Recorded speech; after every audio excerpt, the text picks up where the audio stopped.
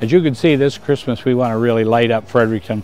We've got all different sizes in these stars, and they pick up the light from your tree lights.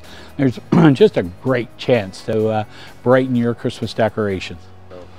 If you look up, you're going to see some stars. Now, these aren't piñatas. They're not to be beat around. They're just a Christmas decoration that would be just beautiful on your porch or in your gazebo.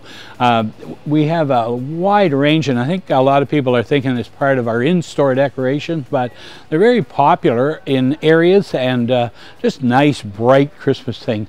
And if you don't come in and buy them, I'm going to take them home and put them on the trees that the deer are eating in my yard.